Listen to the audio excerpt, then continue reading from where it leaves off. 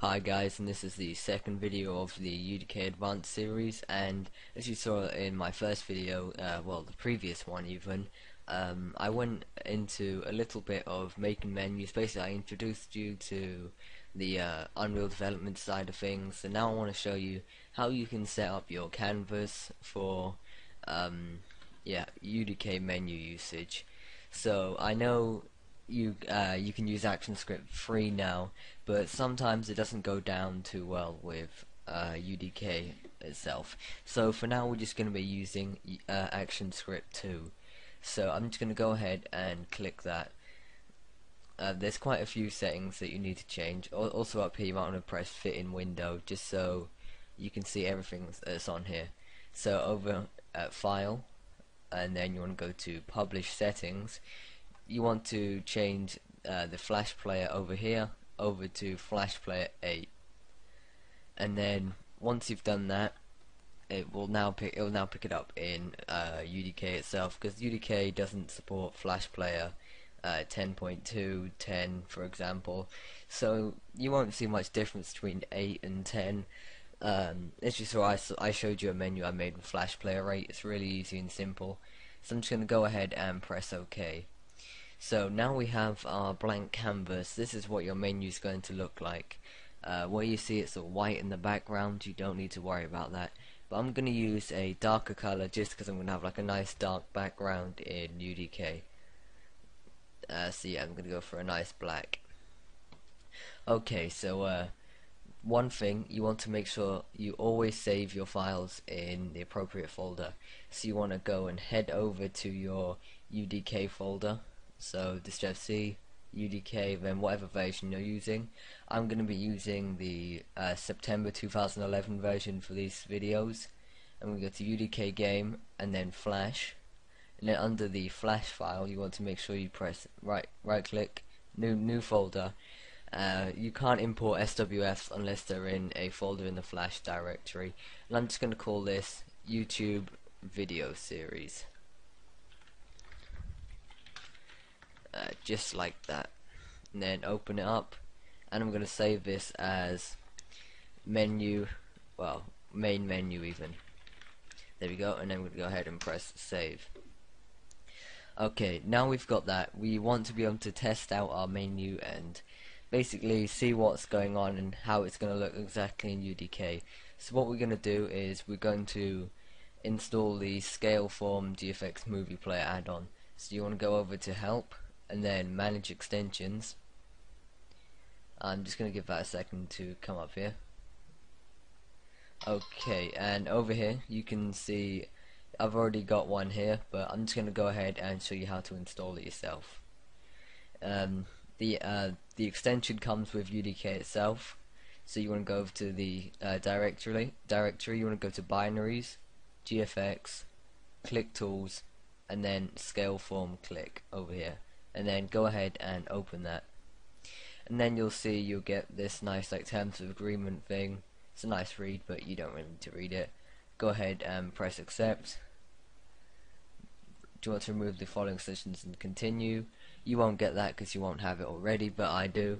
And now it's been installed. What you want to do is you want to close this up. Don't worry, you should have saved it already, and then you want to open up Adobe Flash again. So there we go. And I'm just going to give it a second to load up here.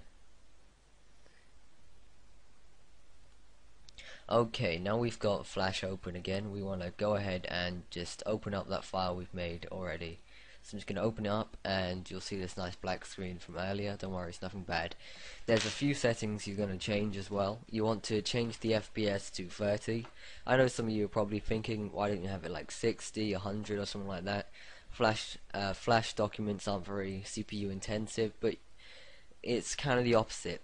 They can actually slow down your PC by a fair amount. Also, over here we got size. You can change that to 1920 by 1080. That's what most games are going to be running at, like in 1080p. And basically, if you have like like, I don't know, awkward screen resolution, let's say 100 by 120 or something, you might get slight letterboxing effects, and you don't want that. So I'm just going to go ahead and change that back to 1920 by 1080. Okay, so you're going to want to start off by, I don't know, basically making your background, maybe even adding in your logo or some textures in the background. That's really simple. You know what, just for now I'm going to add in some text. As you can see here, we've got like a nice little flash timeline, and we're using a layer system as well. So I'm going to go ahead and click that with the text tool. I'm going to change the text color to white so I can see it nice and easily, and I'm going to change the text size. Something like 100 would be nice and appropriate. Okay, so I'm just gonna write main menu in here. You can use custom fonts and stuff like that. You can. It's nice and simple. So let's just go do that now. And then I'm gonna change it to a nice little font that I've used before. There it is, Protoculture. You can, if you install fonts from, I don't know, let's say defont.com, Flash will pick it up and it'll work perfectly fine. And even when you put the SWF file into UDK, it will be all nice and cool and, you know, good looking even. Okay, and now I'm gonna go ahead and I'm gonna import a texture. Well, not a texture, but a nice little image that is from a game that I'm working on. If any of you want to know what that is, it's called Left to Rot.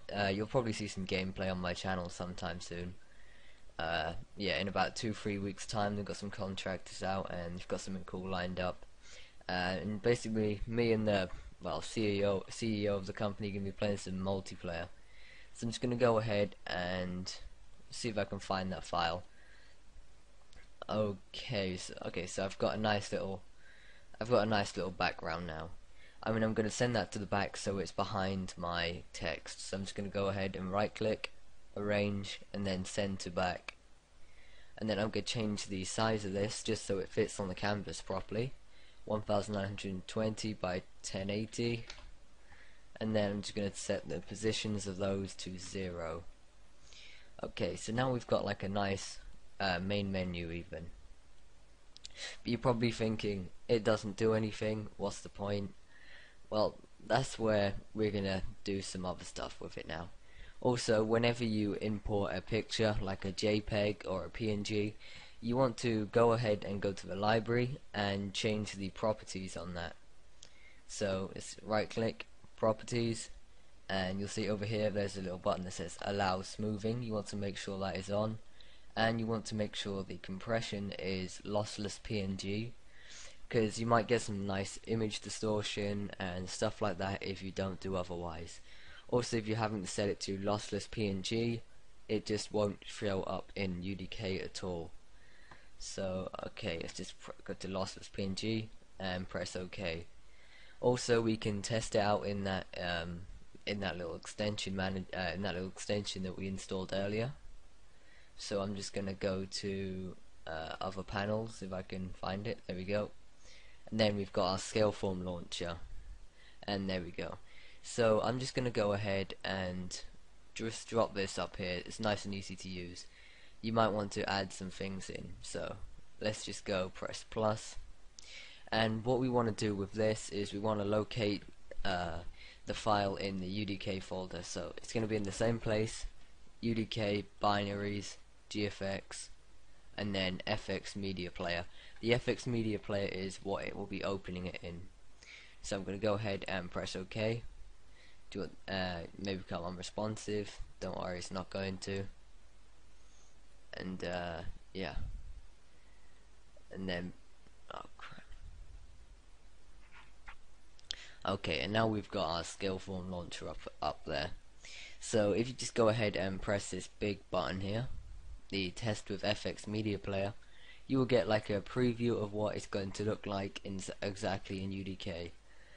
You don't need to worry about this little Scaleform GFX watermark at the bottom. That won't be there. That's got nothing to do with the SWF file.